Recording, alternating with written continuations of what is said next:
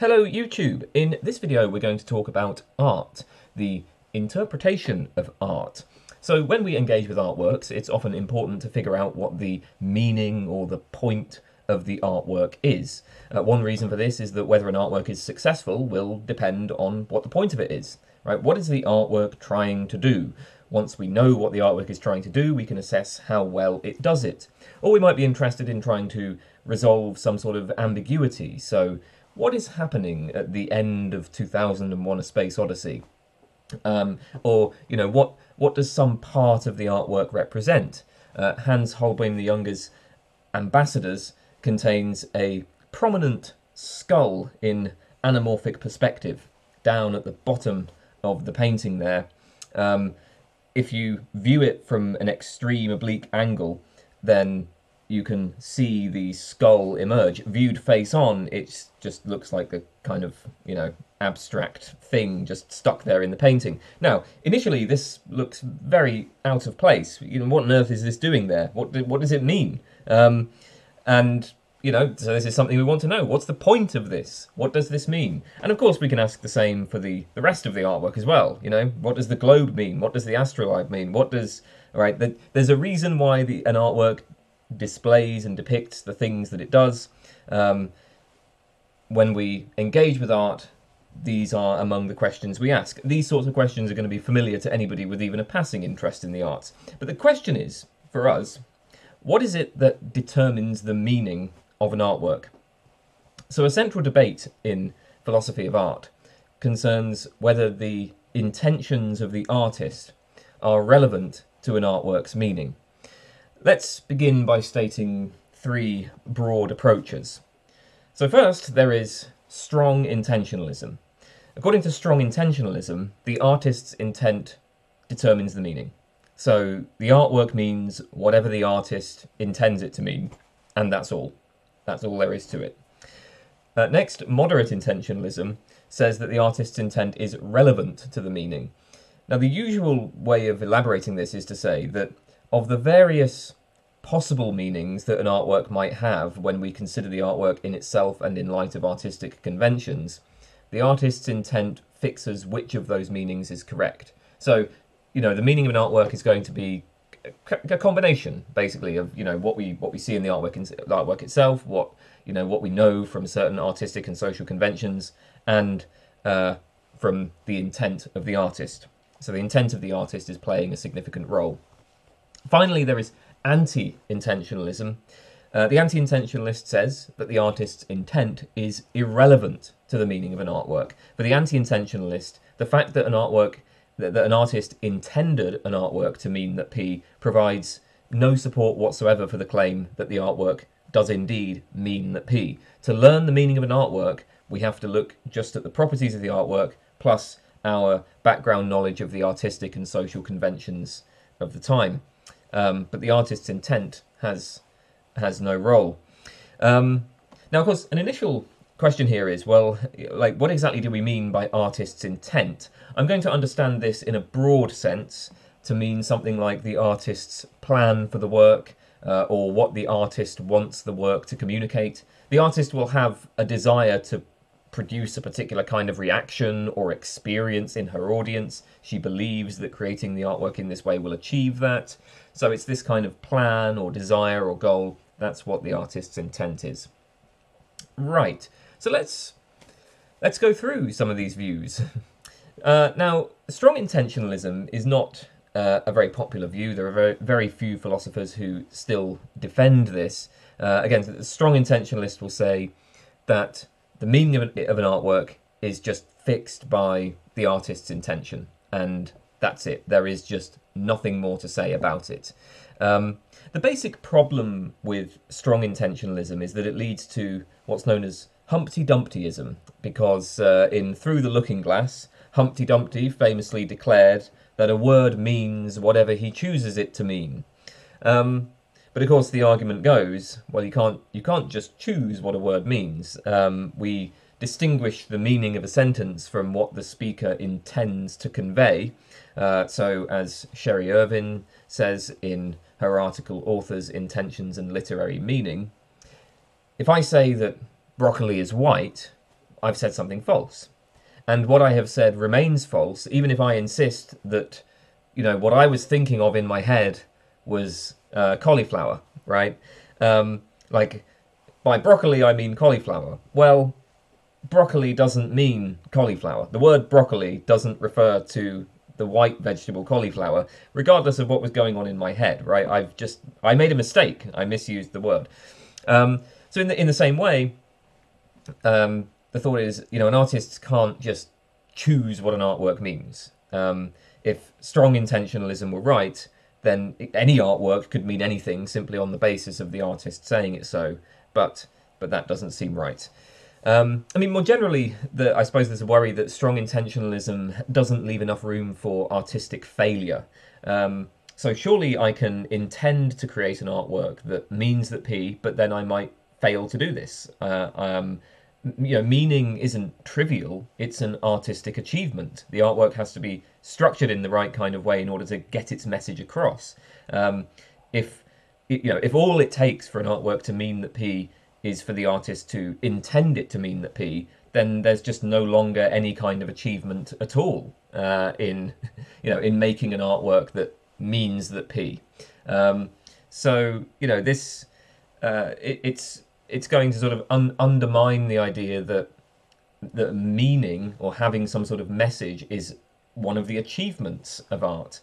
And of course, if we go for strong intentionalism, then we end up in a rather strange position where, like, the interpretation of an artwork is going to have basically nothing to do with what we see in the artwork itself. It's just going to be a matter of figuring out the intentions of the person who made the artwork. But that seems to, separate the meaning of the artwork a bit too far from the artwork itself. So strong intentionalism, for these sorts of reasons, is no longer so popular. What about the other extreme, anti-intentionalism? Well, this is taken a bit more seriously. Now, the first thing to bear in mind, as far as anti-intentionalism is concerned, is that there's a difference between giving a causal explanation and giving an artistic interpretation. So when we ask of the skull in Ambassadors, why is it there? We might be asking for a causal explanation, or we might be asking for its meaning. Now, Holbein's notebooks are obviously relevant to the causal question. If we want to know, like, what led him to put it in there, then yes, his intentions matter. But whether this fixes the meaning of the skull in the artwork is another matter. So for the anti-intentionalist, interpreting an artwork does not involve giving a causal explanation of how the artwork came into being. When I ask what is the meaning of this thing, I'm not, at least as far as the anti-intentionalist is concerned, I'm not asking for some sort of causal model of how that thing was created. Okay, the classic statement of anti-intentionalism is William Wimsatt and Monroe Beardsley's The Intentional Fallacy. They raise a few different arguments, but one of their central arguments is a kind of dilemma for intentionalism. Let's say that an artist intends to imbue some meaning P into their artwork. Well, either the artist is successful in communicating their intention via the artwork, or she's not. So let's suppose that she is successful in communicating her intention. Well, in that case, the artwork itself already displays the meaning. So there's no need to look beyond the artwork for information about its meaning. There's no need to look to her biography, to look to her, private diaries or her statements about her intentions for the meaning of the artwork, because the meaning is already there in the artwork. She successfully, she has created the artwork in such a way that it is successful at communicating that P. So it's there in the artwork. So these biographical claims about her intentions are just redundant. They're not going to tell us more about the meaning of the work than what we see in the work itself. That's if she's successful with respect to this intention. On the other hand, suppose that she's not successful in communicating her intention. Well, in that case, the meaning that she intends is separate from the artwork itself. She has intended to communicate that P, but she's failed. And given that she's failed, this is just to say that the artwork does not mean that P. If we were to attribute her intention to the artwork itself, we would be reading into the artwork something that, by hypothesis, is not there. We're not really interpreting the artwork at this point, we're interpreting the artist. Our question is, what is the meaning of this artwork? And since the artist, by hypothesis, has failed to communicate that P cannot be the meaning of the artwork. So, if this argument is right, then whether the artist succeeds or fails at communicating her intention, information about her intention is irrelevant. I mean, it's either redundant or irrelevant. Either the meaning is just available in the artwork itself, or or it's not. But if it's not, then we would be reading into the artwork something that isn't there if we interpret it in light of her intentions. So this is one general concern about intentionalism, which maybe should push us in the anti-intentionalist direction. Another common argument against intentionalism, which is also raised by Winsett and Beardsley, is a kind of epistemic challenge. So very often the intentions of an artist will simply be unknown to us. As it happens, this is the case for Holbein's ambassadors. We don't actually know what motivated Holbein to include the skull. And at this point, I assume it's unlikely that we're going to discover anything that could tell us what his intentions actually were. We have various plausible hypotheses, right? I mean, maybe it was just thrown in there as like a, memento mori. Maybe it was more than that. Maybe it's, there are ways of interpreting the skull in light of the picture, the painting as a whole. But we don't really know, right? So this kind of problem is going to become especially pressing when we consider anonymous art, where we don't even know who the artist is.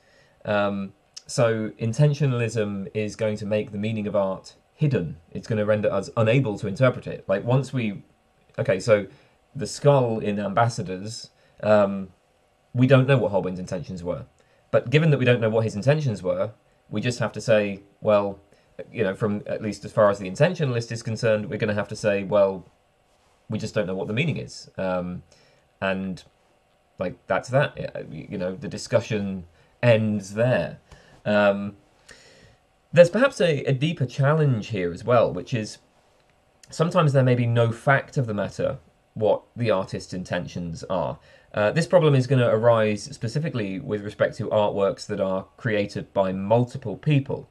So with many films, for instance, there are going to be a variety of creative voices that each have a great deal of input into the final product. Take the film Blade Runner. One of the central interpretive questions about Blade Runner is whether or not the main character, Rick Deckard, is a replicant. So, the director Ridley Scott has said that in his view, Deckard is indeed a replicant. Producer Michael Dealey and actor Harrison Ford have both said that in their view, Deckard is not a replicant, and one of the scriptwriters, Hampton Fancher, has said that he wanted it to be ambiguous whether Deckard is a replicant. So, we've got the whole range of views here from people who had a central role in the creation of this film. So whose intentions count? Right, we've got a whole bunch of different artists involved in the creation of this movie, and it's they say different things. So who do we go with? Whose intentions determine whether or not Rick Deckard is actually a replicant? If you go for I think the challenge for the intentionalist would be to specify in the case of artworks with multiple artists, how do we determine whose intentions actually matter? Do we have to say, does everybody's intentions count, and we have to maybe weight them in different ways? Maybe Ridley Scott, as the director, his intentions get weighted a bit more heavily than the producers. I don't know. How do we do that? So that's one other sort of concern here. So, okay, there are a couple of responses that an intentionalist might have to this epistemic challenge. So first of all, intentionalists might well just deny that there's really that much of a challenge here. People's intentions aren't usually hidden to us. For one thing, the artwork itself often provides very strong evidence of intention. Even if we knew nothing about the person who created the film Triumph of the Will, we would still be able to make a reasonable inference that they intended to produce Nazi propaganda. That's just the irresistible reading of that work, given its properties and the time it was created. Further evidence of intention can be gleaned from other works produced by the artist, from statements made by the artist, from the social context in which the artist was working, and so on. So, there is, of course, a general problem of other minds. It's not entirely obvious, right, how we justify our beliefs about the mental states of other people. But putting aside, so like, as long as we get on board with the idea that we can, in fact, hold justified beliefs about the mental states of other people, the intentionalist will say there's no special problem with working out the intentions of artists. Indeed, if anything, artists are often quite vocal about their intentions. As for cases like Blade Runner, where you have multiple artists with conflicting intentions, well, yes, this can happen, but again, it's kind of rare, right? Like, especially, I mean, it is going to happen, but, the sort of situation where you have a case like Blade Runner where there's, a really important question about the film, about the nature of the main character in the film, and you have different creative voices with very different opinions about what's going on there. That's not usually what happens. Usually, there's agreement, at least among the main people involved. So this problem, it is a problem, right? Sometimes intentions will be hidden, sometimes intentions will be determinate, but will be vague and indeterminate. But it's rare, right? It's not like this is just going to render us unable to interpret all of the art we engage with. So with that said, then let's say we grant that like sometimes the meaning of an artwork really is just unknown. Or ambiguous. Well, that doesn't seem like a particularly counterintuitive result. Okay, so sometimes the meaning of an artwork is unknown to us. Yeah, I mean, we have various reasonable hypotheses about Holbein's skull. We're not sure which is true. It's not exactly the most devastating skeptical conclusion. Similarly, in the case of a film like Blade Runner, well, maybe it's just unclear whether Deckard is a replicant. The relevant artists don't agree. The film can support multiple interpretations. Yeah, again, is that a devastating skeptical conclusion? So I think intentionalists could argue that this epistemic challenge is maybe not much of a challenge at all. And remember that for moderate intentionalists, the intentions of the artist will only determine which meaning is right out of many possible meanings. So you don't need to appeal to intention to offer plausible interpretations of an artwork. It's just which of those interpretations counts as actually being right will be fixed by the artist's intention. So it's not as though we can't say anything, right? For a strong intentionalist, maybe this would be a bit more of an issue, but moderate intentionalists, again, they will appeal to other factors than the artist's intention in order to give interpretations of art. Okay, so another point the anti-intentionalist might raise is the relation between meaning and other features of artworks, other artistic properties. So suppose we ask, what are the descriptive properties of a given artwork? For instance, if we're talking about a film, what actually takes place in the film? Like, what is shown on the screen? I mean, we could even reduce this to like, what is the pattern of colours and sounds that are displayed? Now, if this is the question, then it seems that the artist's intentions are going to be completely irrelevant. The fact that an artist intended the film to have some descriptive property P does not provide any support whatsoever for the claim that it does in fact have that property. We have to look at the film itself. Like we have to, yeah. So does the film display a character running at 10 minutes 30 seconds? Right. Well, it doesn't matter what the artist's intentions were. The film, you just look at the film itself to figure that one out. Similarly, if you ask what is the value of the artwork? Presumably the artist intends the artwork to be good, but that doesn't make it good. They want their work to be good, yeah, they intend that, but the fact that they intend it to be good, again, that just doesn't do anything to make it good. And actually this goes the other way as well. Some people suggest that Bob Dylan's self-portrait or Lou Reed's Metal Machine music were intended to be jokes, or they were intending to just, give the finger to record companies. They weren't even trying to make good music. Well, no matter. I would say that they did, in fact, make excellent music. I love both of those albums. I think they are... I think they're masterpieces, quite frankly. And it doesn't matter what Bob Dylan and Lou Reed were trying to do when they made those albums. Even if Bob Dylan and Lou Reed were trying to make terrible albums, I would just say, well, they failed. They accidentally stumbled into making something wonderful. So, these sorts of points are, they're not so controversial as anti-intentionalism with respect to meaning. I mean, I think probably most people would be anti-intentionalists about descriptive properties, certainly. But then again, if we say that intention is irrelevant in these cases, then what makes meaning different, right? Like, how can meaning transcend the artwork itself in this kind of way, whereas these other features don't? So, as Wimsatt and Beardsley say, what a pudding consists of and what it tastes like is independent of the chef's intentions. How the parts of a washing machine work and what they do is independent of the intentions of the creators. Why not the same for an artwork, right? An artwork is just another kind of artifact. It's independent of the artist. It's not as though the artist is somehow still there inhabiting the artwork itself. When I watch a movie, it's not like the artist's mouth is literally there speaking through the screen. The artwork is an autonomous object.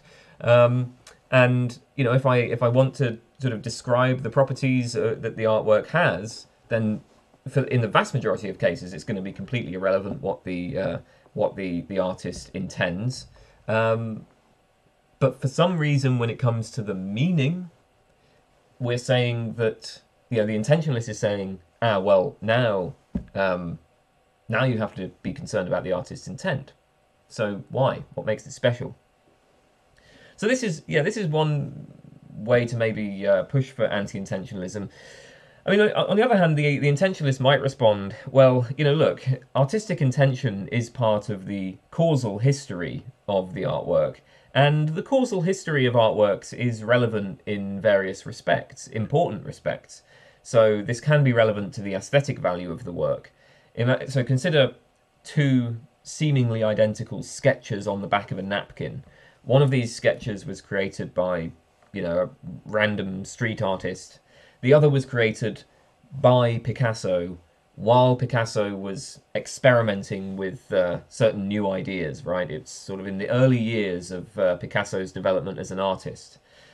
Most people are probably going to say that the second sketch is more valuable.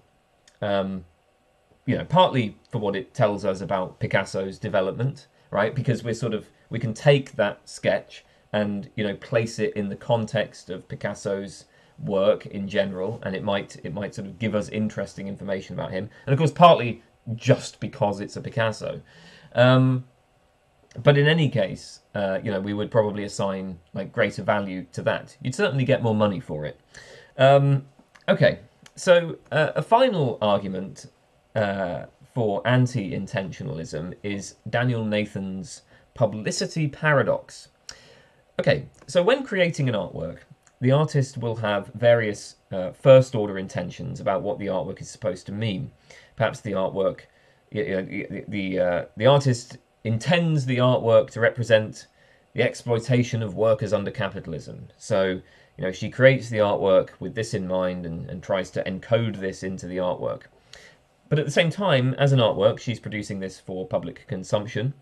So, according to Nathan, she will have a secondary intention, a higher order intention, that anything relevant to the artwork's meaning will be present in the artwork itself.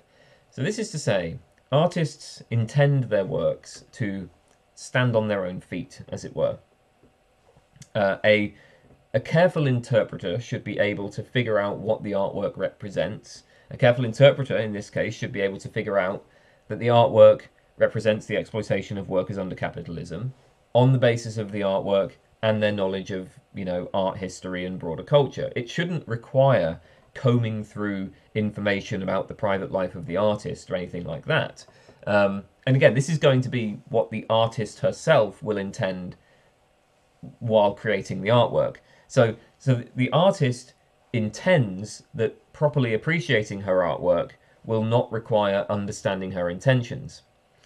Now, in many cases, this secondary intention may not be explicit. So Nathan says that this is, and I quote, a necessary presupposition of the artistic endeavour, but it may not be explicitly acknowledged by artists. So, I mean, that's a... Yeah, okay, so is it really an intention?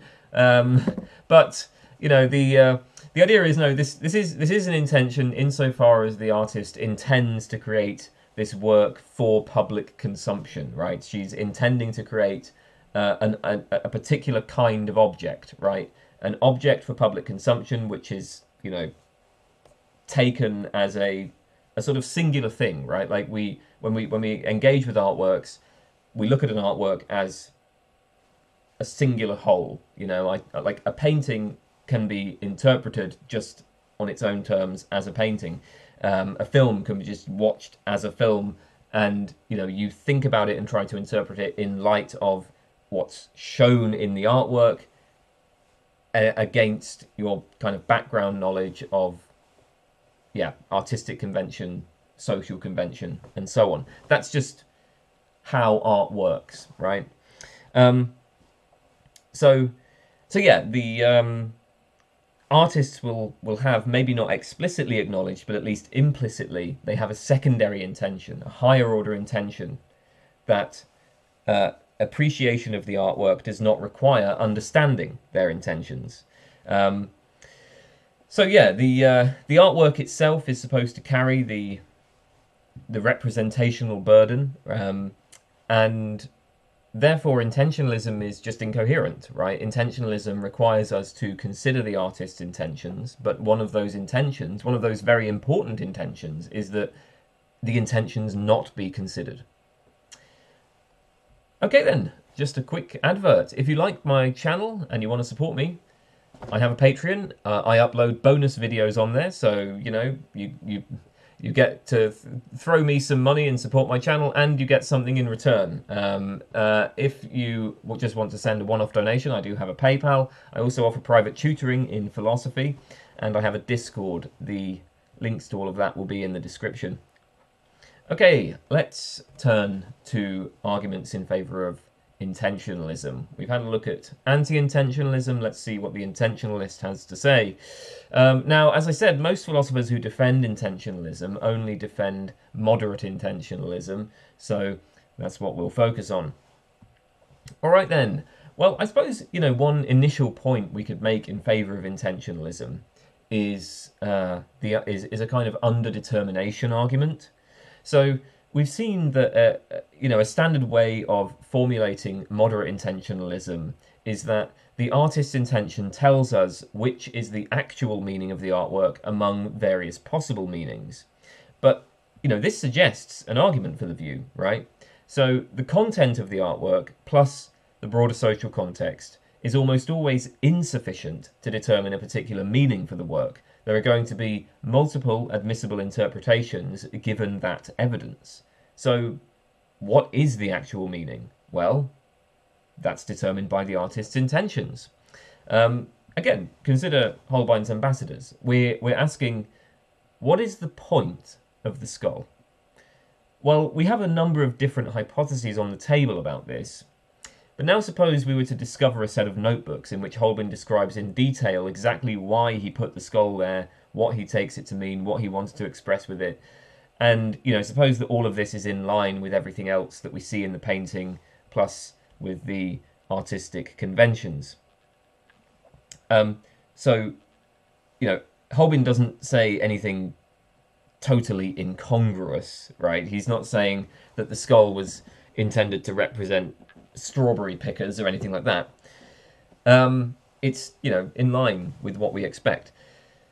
Well then, doesn't that answer our question? Doesn't that really seem like it tells us the meaning of the skull? By learning Holbein's intentions, we've learned something about the meaning of the skull. That seems pretty intuitive, right? Now, for the moderate intentionalist, of course, an artist isn't going to have total control over what their artwork means. If Holbein had said that the skull represented strawberry pickers, we would simply discount that. So there's various plausible interpretations. Holbein's intention determines which of these interpretations is right. So we have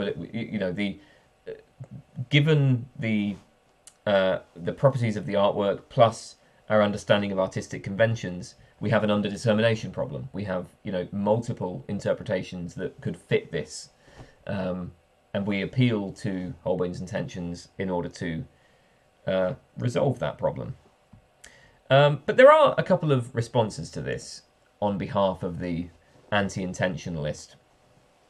I mean, the first question would just be, well, is underdetermination of meaning actually a problem? I mean, suppose we end up saying that there's no fact of the matter exactly what Holbein's skull represents, or that there's no fact of the matter whether Deckard is a replicant. There's just multiple interpretations of these, many of which are equally adequate. Well, that doesn't seem like much of a problem. Indeed, isn't that what we expect of artworks? Artworks permit multiple adequate interpretations. In any case, as we've seen, this is a problem that the intentionalist faces as well. Sometimes we will be unable to determine the artist's intentions. Sometimes artworks have multiple artists with conflicting intentions. So I guess, the message here would be, whether we are intentionalists or anti-intentionalists, we're just sometimes going to find ourselves unable to, artworks will just sometimes not have determinate meanings, and that's that. In any case, the anti-intentionalist might also say, well, look, there are ways of resolving underdetermination without appealing to the artist's intentions. So one suggestion comes from what's known as the value maximizing account, which says that we should choose whichever interpretation maximizes the artistic value of the artwork. Is Rick Deckard in Blade Runner a replicant? Well, we just have to ask, which interpretation makes for the better film? If the themes of Blade Runner would be better elaborated under the assumption that Deckard is a replicant, then that is the right interpretation. So this sort of thing would allow us to decide between competing interpretations without deferring to the intentions of the artist. Okay then, so, that's one motivation for moderate intentionalism, is underdetermination, but maybe there are plausible responses to that. Another motivation for moderate intentionalism is that only intentionalism can deal with irony. Only intentionalism can make sense of irony. Some artworks are intended to be ironic, like Swift's Modest Proposal.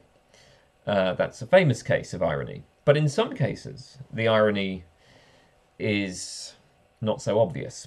A famous case of this is Daniel Defoe's The Shortest Way with the Dissenters, which ostensibly attacks the dissenters. Now, most modern scholars take it to be satirical. At the time of release, many people interpreted it as genuine. Moreover, even those who take it to be satirical agree that Defoe's irony was too subtle. To this extent, his work was a failure. So, The Shortest Way is ironic, but to understand that it's ironic, we need to understand Defoe's intentions. It's not obvious from the work itself. For a similar example, maybe the work of the Marquis de Sade. Many people interpret this work as ironic or satirical. Sade was not, in fact, genuinely arguing for brutality and bloodshed. Maybe he was doing something else. He was satirizing the clergy, the aristocracy, other authority figures, perhaps. But in any case, even if you think that that is the right interpretation of what de Sade was doing, it's far from obvious from the writing itself. To understand de Sade's irony, we need to look at his intentions. We need to look at his biographical details. So, if a work of art is ironic, its meaning is different from what it explicitly appears to be. But then what determines this ironic meaning? Well, in some cases, where the irony is too subtle to be discerned from the work itself, it must be the intentions of the author. And so the moderate intentionalist will say that they're better placed to deal with cases like, Daniel Defoe and the Marquis de Sade. So I think that the anti-intentionalist has a pretty plausible response to this type of argument, which is just, well, if the irony can't be detected in the work itself, work itself plus our understanding of the broader cultural context and so on, then the work just isn't ironic after all. So, yes, Defoe attempted to satirise the Tories who were attacking the dissenters, but he failed. And what he actually did was write a straightforward anti-dissenter pamphlet. I mean, isn't that exactly what makes it failed irony? He tried to write something that was ironic, and then he just failed to do so. The anti-intentionalist, remember, does not deny that understanding art requires placing art in a broader context. When we read Defoe's Shortest Way, we need an understanding of language in general, we need to understand the different political positions of the Tories and the dissenters, we need to know something about the social context of the time. But this larger context should be sufficient to determine whether the piece is serious or ironic. If the irony isn't clear, even when all of this context is taken into account, then the author has just failed to create an ironic work.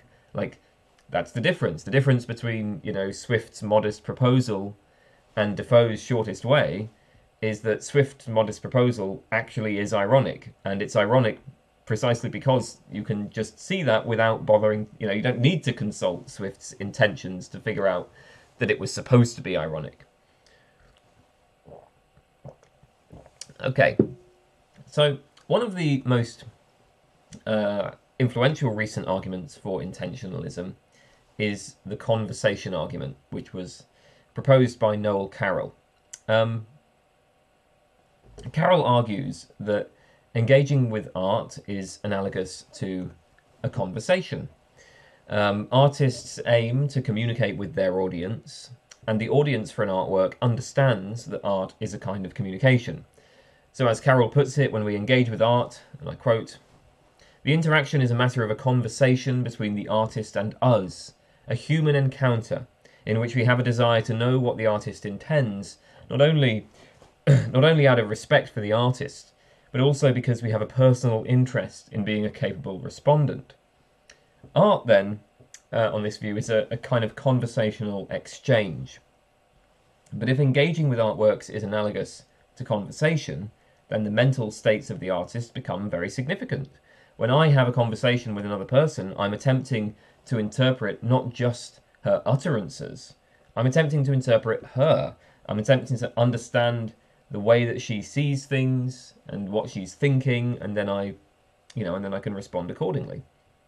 Imagine that you were to have a conversation with somebody, but you were to focus only on trying to interpret their words in the most interesting or aesthetically valuable way. You were just focusing on the words themselves as kind of objects, like separate from the person, autonomous objects floating there separately from the person saying them. Maybe there would be some sort of intellectual satisfaction from doing this, but you would fail to realize one of the basic goods of a conversation. You would fail to have communicated with another person. So the same is the case for art. The artist is trying to communicate something to us with her art, so we should respect that. We should make an attempt to understand what it is that the artist is trying to say, and that means that our interpretation of the art must be guided by the artist's intentions. If we fail to do this, if we disregard her intentions, then we disrespect the artist herself by refusing to engage with her as a partner, and we also deprive ourselves of the good of a human connection. That's the basic idea of the conversation argument. So is that convincing? Well, a standard objection to this is that the analogy between art and conversation is misleading. So, in particular, when we engage with art, there's a crucial feature of conversation that is missing. Art is not reciprocal. I can't in any significant way interact with the artist. Rather, I just observe the work that she has already produced. That's not analogous to a conversation, it's more analogous to a monologue. The artist talks to me while I listen. But conversation is mutual, it's reciprocal, it's an exchange of ideas. So Huddleston, in the article The Conversation Argument for Actual Intentionalism, suggests that there's an openness condition on conversation. Participants in a genuine conversation must be open to the ideas of their interlocutors, but an artist can't be open to the ideas of her audience in the relevant sense. The artwork has already been made, right? She creates the artwork, she puts it out into the world, and then that's that. I mean, she can be open to the ideas of her audience in the sense that she might listen to their reactions to that work or whatever. But the point is that that's not going to then affect that work itself. That artwork, if it's a painting or whatever, the painting's made, it's done, and now the audience can respond. But there's not actually an interaction via the artwork. And notice that on the audience side, an interpretation of a work of art is not going to be offered primarily to the artist. It's rather offered to the community, or maybe just to yourself or to your friends, but not to the artist, right? So if I propose an interpretation of the ending of 2001: A Space Odyssey, I'm not talking to Stanley Kubrick. I'm not trying to talk to Stanley Kubrick. I'm talking to other potential viewers of the film. Some of those viewers I might well have a genuine conversation with, but I'm not entering into any sort of conversation with Kubrick. And if we recall Nathan's paradox of publicity, the aim of the artist is surely, do we want to say, well, the aim of the artist is to get another person to talk to them? Presumably not, right? They would more often want the artwork to be appreciated for its own sake, or maybe they just want to direct the attention of their audience to broader issues, if the art is made in order to serve the purpose of political propaganda, well, conversation isn't really the point there, right? Huddleston notes a tension in Carroll's conversation argument. On the one hand, a conversation, as we've said, it involves an openness to the idea of others. But now consider our interpretation as the intentionalist sees it. The art interpretation is constrained by the intent of the artist. The artist has the final say. So if I interpret an artwork as meaning that P, but the artist insists that she did not mean this, then the art doesn't mean that P. And that's that. So this means that the audience's interpretive opinions are not worth taking seriously. If the audience interprets the artwork in a way that significantly diverges from what the artist intends, then the audience is simply wrong, and that's that. Their interpretation can be dismissed. The audience is required not to think independently, not to come up with their own ideas. But Huddleston says this clearly violates one of the norms of conversation. So he says, I quote, "Our role as interpreters and as supposed conversational participants is apparently to sit down, shut up, and listen to the author's monologue. Our ideas do not matter." If I'm in a conversation, there's a presupposition that I might have something to add, I might have some sort of insight to give, but intentionalism seems to rule this out, at least in some important respects. So on Huddleston's view, it is important to consider the intentions of the artist, but the artist doesn't have the final say. If we can come up with an interpretation of the work that we find valuable, we may endorse this even if it is contrary to the artist's intentions. We are free to invent our own interpretations. And actually, that isn't that just how we should act if interpretation is analogous to conversation? Like, if art is analogous to conversation, isn't that what you would expect? Okay, the artist, maybe she has one idea in mind about what it means, but I have a different idea about what it means. So we might think that the conversation analogy can be flipped to support anti-intentionalism. Okay then, we have examined the debates between intentionalists and anti-intentionalists. Before ending, I'll introduce another view that has become popular recently, which is hypothetical intentionalism. Hypothetical intentionalism is a middle path between the intentionalist and anti-intentionalist positions. So according to hypothetical intentionalism, the meaning of an artwork is determined by the best hypothesis about what the artist's intentions would be given the available evidence. So the audience of an artwork can make inferences about the artist's intentions from the work itself. So when we watch Blade Runner, we notice several indications that Deckard is a replicant. Maybe we also think that if Deckard were a replicant, this would elaborate on the themes of the film in an interesting way. So then we make this proposal. We say, seems like the creator of the film intended to suggest that Deckard is a replicant. Now, for the hypothetical intentionalist, it's at this point irrelevant what the creators of the work themselves would say about this. It's irrelevant what they intended, what they actually intended. Even if everybody involved in making Blade Runner were to deny that Deckard was intended to be a replicant, this is the best hypothesis about the creator's intentions. So, on hypothetical intentionalism, this is the correct interpretation of the film. So basically, the meaning of an artwork is not determined by the intentions of any actual person. Instead, when engaging with an artwork, we imagine an idealized artist who is given intentions that provide the best possible fit to the features of the artwork. The idealized artist is also fully aware of the relevant artistic conventions and background social factors. And in giving an interpretation, we try to minimize the amount of the artwork that must be taken as merely a matter of accident. So basically, we make a hypothesis about what this idealized, fully informed artist would have intended were they the creators of the artwork in question. So, like, what would this fully informed artist have intended if she had created an artwork just like this? And it's the intentions, it's these hypothetical intentions that determine the meaning of the artwork.